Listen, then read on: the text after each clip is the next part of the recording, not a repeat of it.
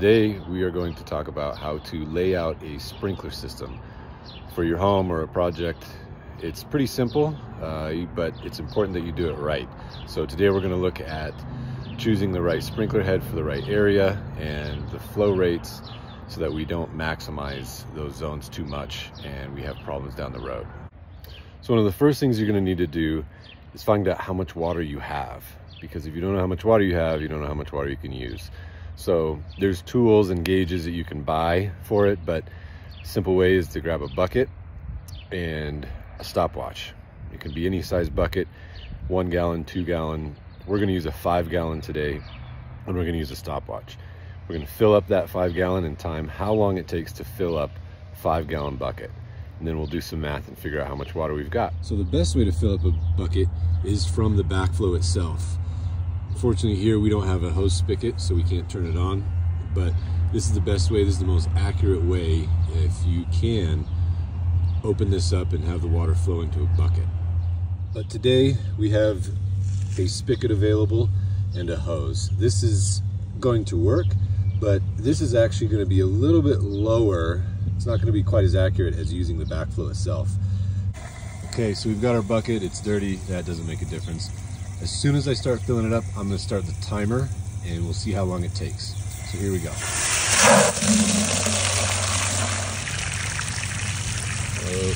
Okay, in time, we got about 30 seconds to fill this 5 gallon bucket up. So now that we've got our 5 gallon bucket filled up and it took 30 seconds, we can use this to determine how many gallons per minute we have that's available for our sprinkler system. So 60 seconds in a minute, our bucket took 30 seconds. So you divide 60 by 30 and you get the number 2. So then you take 2, multiply by your 5 gallons, that's 10 gallons. So 30 seconds to fill up a 5 gallon bucket, divide 60 seconds in a minute by 30 seconds. That gives you 2, multiply that by your 5 gallons, you get 10 gallons a minute. So using a garden hose, we get 10 gallons a minute. So let's say this is your basic layout. You have your house in the middle, front porch, big tree here in the front, and then you have some lawn, your driveway, little piece of lawn right here, fence, and then some lawn back here, maybe a garden. It's just a basic layout. Our water supply is over on this side at the backflow, and we know we're getting 10 gallons a minute. It's always better to go with about 80% of what you have. So we're going to plan our system for 8 gallons a minute. That's our goal. Okay, so now that we know our gallons per minute, we're going to look at the sprinkler heads that we're going to use. This is a Rainbird catalog, and one of the sprinklers we're going to use is this medium-size rotor. It's a 3500. These are great for most applications. And then if you look over here, and they have this online, this is a nozzle performance chart. So you have your pressure on the left-hand side, the nozzle that you're going to use, how far it shoots, the flow, and then your precipitation rate. So we are going to design our system knowing that we have 35 PSI at our sprinkler head. So that means this gray area here across is the chart that we're going to use. So you can see here your nozzle size, 0.75, 1, 1.5, and so on. Those are supplied with the sprinkler head. They come in nozzles, a rack like that. Then you have your radius, how far that is going to shoot, and then your flow rate. Now this is very important when it comes to design, is the flow rate. So we have 10 gallons a minute. So let's say, for example, the area we want to cover is 21 feet or 20 feet, somewhere right in there. We would use a 1 nozzle, the number 1 nozzle. And that tells us that nozzle uses 0.92 gallons per minute. So that's a simple one. Let's just round it up to 1. So technically, if we had 10 gallons a minute, but we only wanted to use 8, we could easily put 8 of these sprinkler heads on 1 zone using this number 1 nozzle. So let's say we were trying to irrigate this lawn area around this tree here in the front yard, and our distance here is about 20 feet. So we want to make sure that we have head-to-head coverage. That means the sprinklers are spraying from this head to this head to this head to this head. So we put a head here in the corner like this, and we want to put another one down here like this.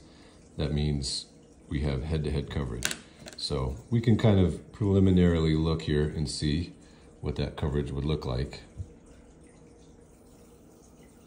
So we'll get part of the tree there. We'll get to that head. We'll get all the way out here. We'll do the same thing with this head here just to make sure. So we're gonna cover a lot of that tree there. It's not gonna harm it. So we've got a head here in the corner. We've got a head here in the corner.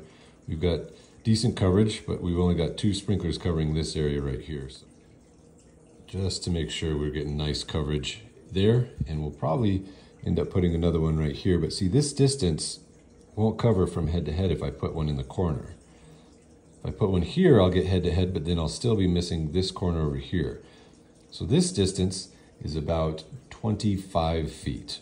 So if we have a sprinkler head here in the corner, here in the corner, here in the corner, they're shooting about 20 feet. They're using a number 1 nozzle. We need to change the nozzle for the sprinkler head we put here. So we look back at our chart.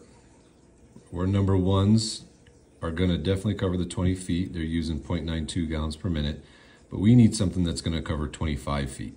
So this one here, this number 1.5, really only shoots about 23 feet. So we're gonna have to go up to the number 2 nozzle. It'll get 27 feet, so we know we're covered there, and it uses 1.69 gallons per minute. So in the left corner here, we've got a number 2 nozzle, and it's gonna get head to head, shooting at 25 feet, so we'll be plenty good there. It might shoot up onto the porch a little bit, but we can adjust that. So back to our chart, we've got a zone in the front yard. We know we've got 3 number 1 nozzles at 0.92, and we've got a number 2 nozzle at 1.69. We have 3 number 1 nozzles, which equal about 3 gallons a minute. Then we have a number 2 nozzle that is about 1.7, so we got 1.7. So we're only using about 4.7 gallons per minute on this front zone. So we've got our front lawn area here. We're gonna use rotors. It'll take 4 of them to cover that area. And we're gonna use 4.7 gallons per minute. That's gonna be a great little zone there. Now this area over here, this lawn next to the driveway is a little more narrow. So using the large rotors is not gonna make sense. So we'll use these pop-up sprays. These are very nice for smaller areas. You can use them in large areas. They put out a lot of more water than the rotors, so they have a different chart. So looking at the catalog here, you can see the chart. This one has 8 full, 8 half, 8 quarter. 8 is the radius that it shoots out, and then full, half, or quarter is the area that it covers. So here we have the pressure indicated here, how far it shoots, and the flow rate. So let's use this to figure out our zone. So here we have 8 feet. So we want to make sure that we cover that head to head. So we'll put one here for sure, because we know we're going to need a head there in each corner to get us started. So my little sketch here, to cover the 8-foot span, we've got 1, 2, 3, 4 on that side, 1, 2, 3, 4 on this side. So we have a total of 8 sprinkler heads here of the pop-up sprays. 4 of them are going to be the quarters, 1, 2, 3, 4, because they're in the corner, and then 4 of them are going to be the halves here in the middle. So we've got a total of 8 heads, 4 of them are 8 quarters, 4 of them are 8 halves. So let's find out how much gallons per minute these guys use.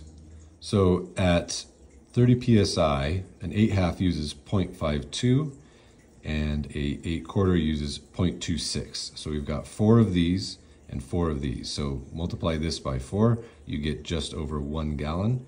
You multiply this by 4, you get just over 2 gallons. So we do some quick math here. Looks like we've got about 3 gallons per minute. So this zone will use about 3 gallons per minute. Now technically, this zone uses 3, this other zone uses 4.7. They could go on the same zone and they'd still be under 8 gallons a minute. However, these put out more water than the rotors. So we don't want to mix those up, because then we'd have either dry areas or extremely wet areas. So we've got 2 zones for the front yard here. So there we go. We have a very basic layout. We know what our gallons per minute is. We know what heads we're going to use. We know what size nozzles we're going to use. So now we can flag out the area and we can start building.